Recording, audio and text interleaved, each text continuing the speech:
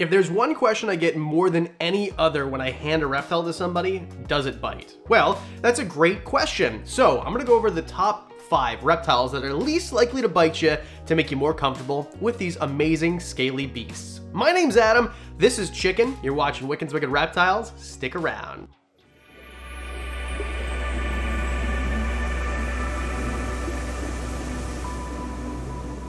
Chicken is a beautiful gecko and one that I can pick up and not worry about too much. Now, of course, crested geckos are coming in at number 5. I want to mention something before we get too deep in the video. Anything with a mouth can bite. So I'm not saying 100% chance these things will never bite you. There is not an animal on this planet that you could say that about. However, I've owned these animals for a very long time, and these are the ones that I feel most comfortable with just handing to somebody who I know for sure is not going to get bit when I hand this animal to them.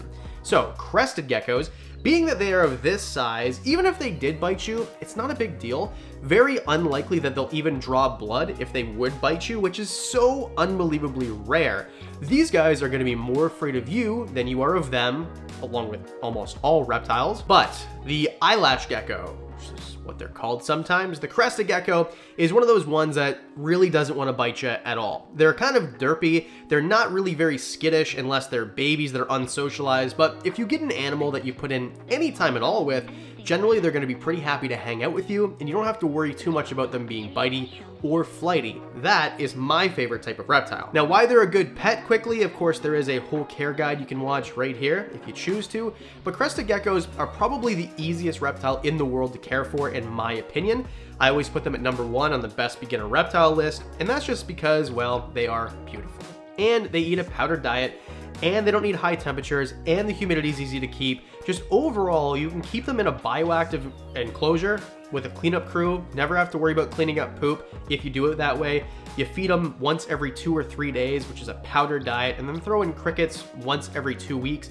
And that's it. In my opinion, the easiest reptile in the world. You can easily go on a weekend vacation as long as your lights and everything are automated and not have to worry about this animal at all. You don't need a pet sitter for this guy. Plus, like, look how freaking cute these guys are. Also, just be careful because if they lose their tails, they don't regrow. All right, let's move on to number 2 or 4. Actually, that's how the countdown works. Number 4, corn snakes.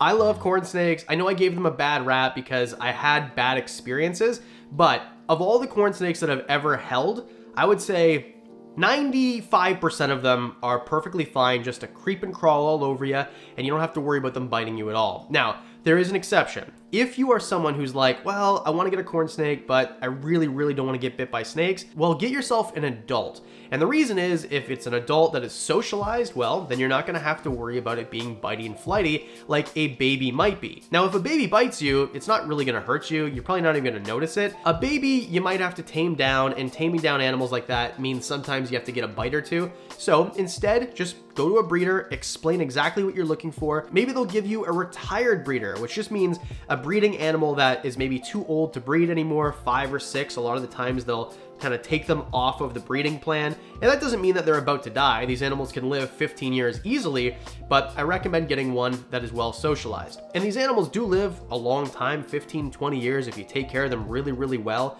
You don't need a huge enclosure. We're talking about 120 gallons. Again, care guide up here if you want to watch it. And of course, because these animals are so beautiful and they come in so many morphs and patterns, there's basically something for everybody. Easy to care for, not gonna bite you most of the time, really great feeders, and of course, they are absolutely fantastic to look at. I love corn snakes. They're one of the best pets out there, especially for somebody who might be on the beginner level side or that level of the spectrum and like not expert. What am I trying to say?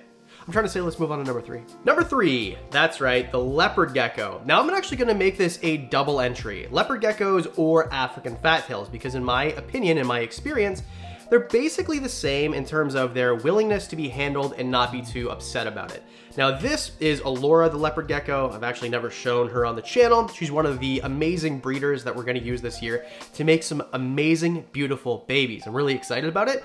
But the reason that I like to make leopard geckos, because, well, I can move them pretty easily because they're so popular and they make such great pets for most people.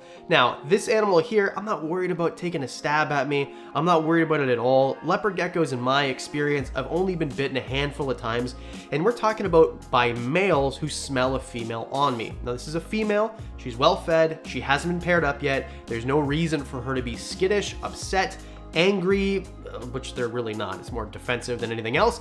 But either way, these guys here, aside from the fact that they're not gonna bite you, are super duper easy to care for. We're talking about put them in a 40-gallon enclosure if you really wanna give it the best life. Care guide up here, I'll just put a care guide for all of them, why not?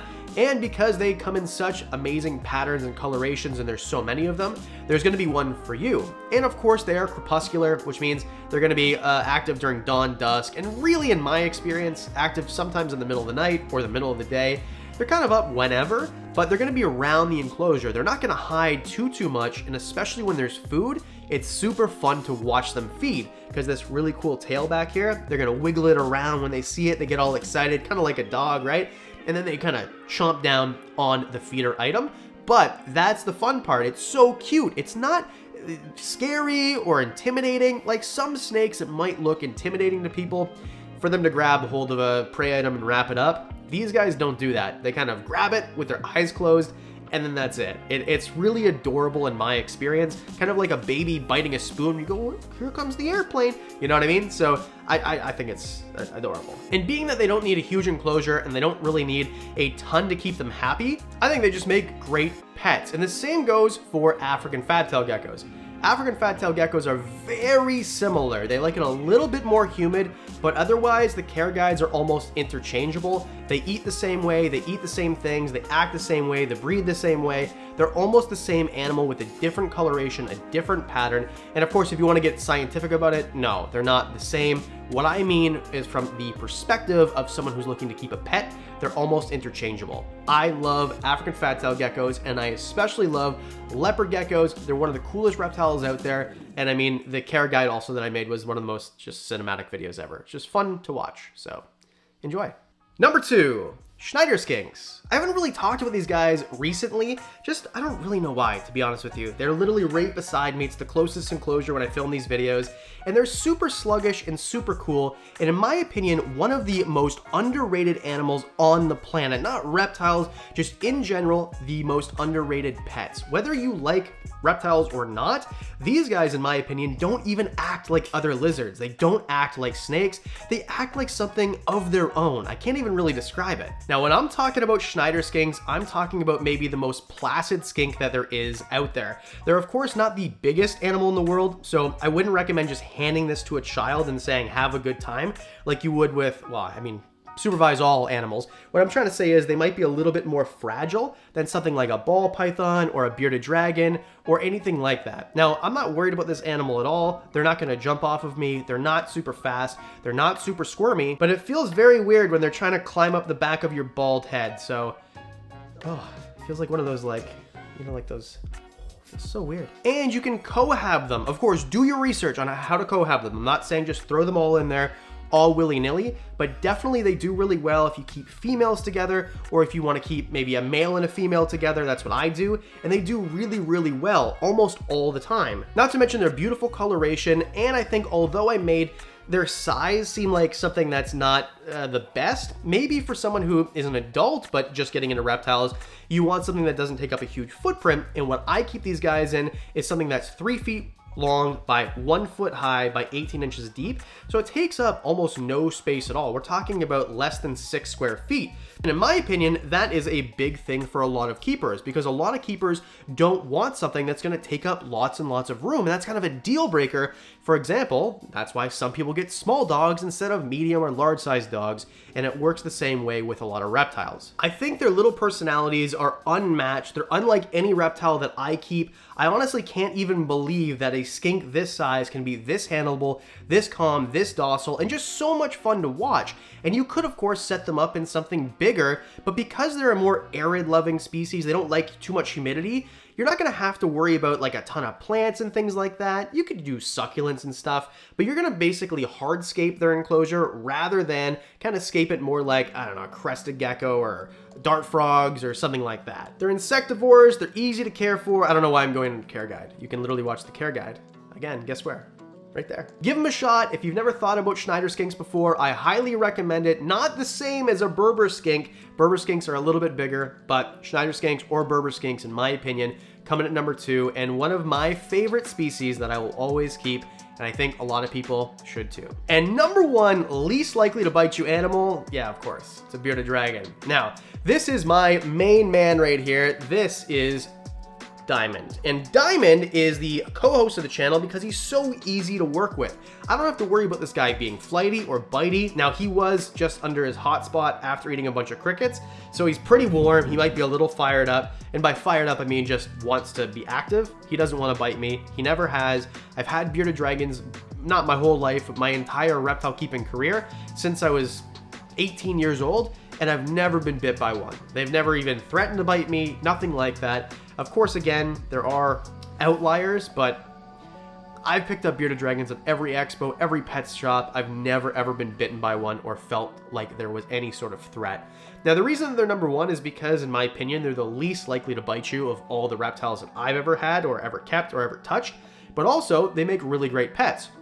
This is a substantial sized lizard in comparison to a leopard gecko, Schneider skink, whatever, and because of that, they're less fragile. So you don't have to worry about them maybe, you know, taking too much of a tumble. Don't drop your bearded dragon. However, I think that because they're a bigger size, they can handle maybe not the most gentle handling, kind of like regular. I can just kind of grab them like this, don't have to worry about it, it's fine. Where with a leopard gecko, it'd be like, oh, come on, little baby, you know what I mean? So I just feel like, although you're gonna be gentle with them, if you hand them to a kid who's maybe not the most gentle thing and you're supervising, they're going to be able to withstand things without getting aggravated a little bit easier than something like a leopard gecko or a Schneider skink or something that's a little bit smaller. So less delicate, and of course, a more arid loving species as well. They like their humidity pretty low. Care guide here. Just made this one. It's very new, brand new, last month. So again, you don't have to worry about a planted enclosure if you don't want to do something like that. Much easier in my opinion. You're going to use a high wattage halogen bulb, which is going to suck out humidity anyway.